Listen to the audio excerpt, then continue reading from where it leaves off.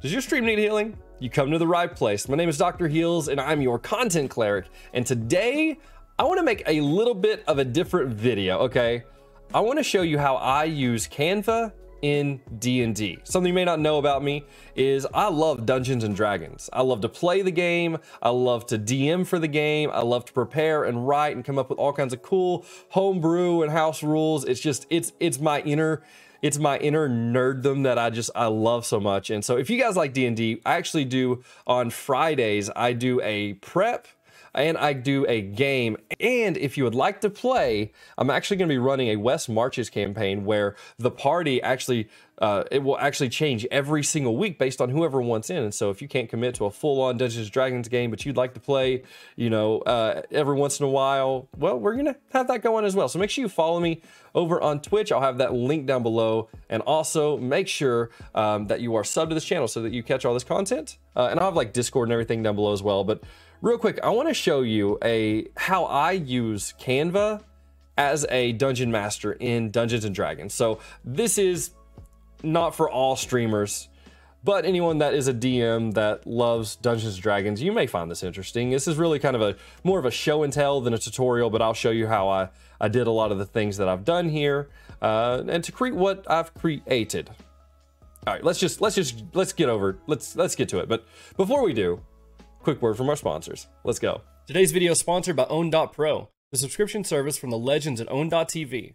For just $12.99 or less a month, you get unlimited access to over 400 premium overlays and alerts. After a quick install of the Own.pro software, you'll be able to change the entire look of your stream with the click of a button. Use my affiliate link down below to support the channel and check out all that Own.pro has to offer. Okay, so if you want to create something similar to this, or actually, if you just want to use mine as a template, like so, once I show this off and you just want to use mine as a template, then you can actually go down below. I'm going to have this as a Canva template available for you to click and download, change whatever you want, keep whatever you want.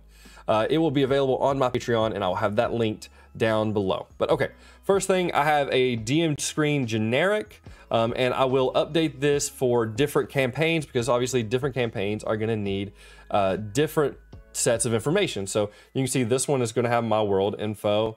It's going to have town info, campaign specific, session specific, things like that. Speaking of which, if you're one of my players, you can watch the first 3/4 of the video, but when I get over here and start showing off campaign specific or session specific, please leave, okay? Or at least just don't read what's on the screen. I don't really plan on going over it, but you know, just don't. So what I was looking for after I've been running a lot of games online, if I put my DM screen up here in front of me, it's very like in the way. It blocks my monitor. It's hard to get my keyboard, move my mouse around. And so I was like, I really want a digital DM screen. And so, I mean, actually I use this on my iPad that I keep kind of sitting right here beside me because I only have 2 monitors. Eventually I'll have 3 and I'll have my DM screen on one of them. But what I wanted, a few things is I wanted a good section of general rules, right? And general rules and just quick things I'm going to need that I just need to go and see. So if I need to know a specific condition, I need to know, you know, exactly what frightened means, what actually happens when one of my characters is frightened or restrained or stunned. Like right here, it's all just, I click it and go. But also wanted to be able to see different sections just from looking here. And so I have 20 different slides. I needed a way to divide it up so I know what is what. And so I have this section for general rules. Now, this I did not make. This is an image. I'm pretty sure I found it on Pinterest. If you're into D&D, Pinterest is hold on, just hold on. Okay, Pinterest. DM screen printable. Look at all this. Look at all this. Pinterest is so good for this. Okay, just quick stuff like this. So I'm pretty sure I got almost all of this on Pinterest. This is the first general rule. Second general rule, I really like this one because it had the armor, it had the AC, right? And then it has all this stuff, but also had prices. Prices are so hard for me because they'll go somewhere and I'm like, yeah, you know, this person has this thing and they're like, how much? And I'm like, oh, I didn't prep that. Where's the money? And so this gives me a quick little reference. Also some melee weapons, range tells me what the damage of those are, just things that I can have at a quick reference. Also this donning and doffing armor. So my character doesn't have on, my paladin doesn't have on his heavy armor, and the fight happens, sorry, bud, you're probably not getting that armor on, right? Good little bits of information that, you know, you might not have had before. Yeah, so again, this is all just general information. And this one I saved specifically for something. Oh, I think I saved it specifically for the food, just as a reference. My cats are going nuts now. But I really like this one. Had the currency conversions here. Has some traveling speed information, which is really good. And then it actually had the price for potions, and this is one of them that I really liked. It not only price for potions, but also what an actual healing potion is: 2d4 plus 2 or greater healing 40. I always forget that stuff. Basic prices for food, just again another great one. Then of course I have random tables. Every DM has to have random tables. Also, these images, I searched D&D wallpapers, found some dark ones, and throw them on there with a nice bold font, just so I could see it down here, and I could click to where I needed to go. So, random tables. These right here by Lady Tiefling, I love these. Again, these are on Pinterest. Just search I loot, and I'm pretty sure they're going to come up. Yeah, I loot, adventurer, red dragon, skeleton, cultist, whatever. I love these.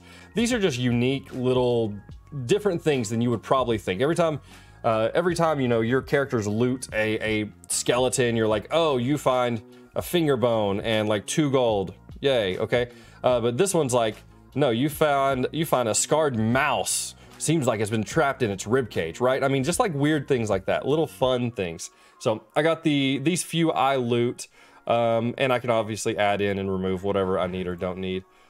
Here I have some basic NPC information. So right here I have a name generator, which is really cool. You can sit here and roll a d20. So let's do it. Let's roll a d20. I have some dice beside me. All right, d20. First is 12. 12 la. Middle is 2. Laked 18. Lakedis. So right there, quick name, Lakedis. And you know, it's a D&D name. It makes sense. Some other basic information, some basic NPC creator or characteristics. Again, I can roll my d20 as they go into the tavern in the town I hadn't prepared for them to go to. I roll a 19 and they go in and meet him, and he uses colorful oaths and exclamations. And he, you know, like you can go in and just have these little random tables available. Again, names for just more names. Names for halflings, dragonborns, elves, gnomes, anything I want. I have names, and then just 100 unique names, and I have room to add more names if I need to. Can we have enough names, DMs? Can we have enough names? And then these are meals, so if my characters go in to a tavern, I don't just have to say, oh, they have lentils and ale. No, they have a turkey leg and barley gravy. Is that barley gravy soup? Like, I mean, you can get a little more creative, make it feel a little more realistic. And this one is just low level encounters, right? So say they're running around, and at this point, surely they're getting to fight with something. I roll my d20. It's a 15, so they're going to fight 1d4 swarm of bats. Yeah, anyway, then I roll my d4 and I have it there. Random tables, you know what random tables are. They're fantastic. Again, Pinterest is my go-to, and a couple of Patreons that I have joined. Okay, so then world info, I'm gonna fill this out. I don't have it fully filled out right now, but world info, I have my world map, which is also not completely done. Maradonia is my own custom world, still in progress. Built it in Incarnate. I'm not great with Incarnate yet, but I'm learning. Town info, and so this is the town that my characters are in right now. They're in Meadows Keep. It just has a map. I'm eventually going to fill this out with town NPCs. So I have information and a photo reference, just something I can find online, for their looks and their interactions and things about them.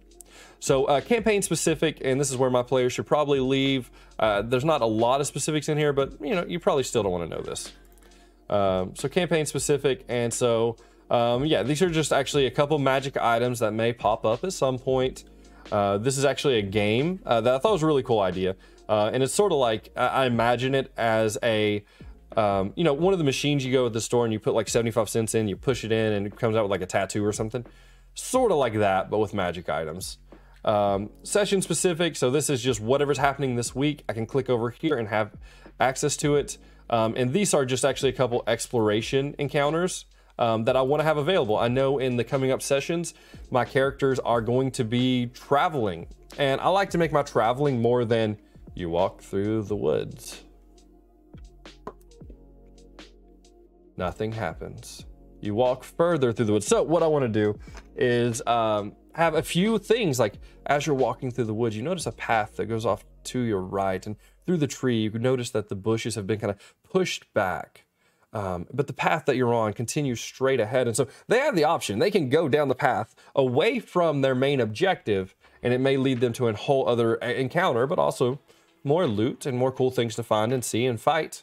And so like as they roll perception checks and stuff like that, I'll have these different exploration encounters that are potentially there if my players decide to go that route. But you know, maybe they do, maybe they don't. I don't know if they don't use them. The thing about when you create things or borrow things, which by the way, guys, instant encounters on Patreon, these are phenomenal. Honestly, like these are probably, when I run my West Marches campaign, we're probably just gonna be running a bunch of these, because these little I mean, it's a one-page adventure, and it's so good, so good. Anyway, I love to have all this stuff ready. As you might be able to tell, I love D&D. And so if you do, make sure you come over to the stream right now. If you're watching in February 2022, we are running a campaign Friday nights, 11 p.m. to 2 a.m. Central Time. But if you're interested, let me know in the comments down below, and I will upload the sessions here. I'll upload them here on YouTube, and I'll create a playlist or something for them if you'd rather see them here. But we're also doing them live, and Friday day, this is what's really cool, and I love, is Friday day, I do all of my prep for that night's session live on stream from 3 to 7 p.m. Central Time. And that's where I'm doing all my prep. And anyone who comes in and subs to the channel gets to name an NPC and give them a quirk. And they will come up at some point in the campaign. And so just a few little fun things like that. So make sure you guys come over, especially on Friday, especially if you're into D&D. I do realize this isn't my normal main channel content, and I promise we're not turning into a D&D channel. Unless, no, we wouldn't, mate. No, we're not gonna do that. But you know, I wouldn't mind doing more D&D content and showing how I make things and come up with things, but that's probably more for me. D&D is just a passion of my own. We will continue the normal streamer designs and stuff like that. I'm actually working on a full multi-video series right now. But I just wanted to show that off. I thought it was really cool and a neat way to do a digital DM screen, and I hope it's helpful. If it is helpful and you make your own, do me a favor and let me know down in the comments. I'd actually love to see what you guys have in yours, and if there's anything I can add to mine, because you know, your DM screen can always have more stuff, especially when it's digital. Of course, that's how you lose everything, but that's fine. Anyway, guys, I hope you enjoyed this video. If you did, make sure you subscribe to the channel. We're putting out videos, not really like this, but more like streamer designs and stuff like that in Canva. We're putting those out every single week, and I hope that they've been valuable to you. And I really do appreciate you, and I hope to see you in stream soon. Make sure you follow me over on Twitch. I'll have it linked down below. And if you'd like to support this channel, you can do so on Patreon, where you can also download my digital DM screen and customize it to your liking.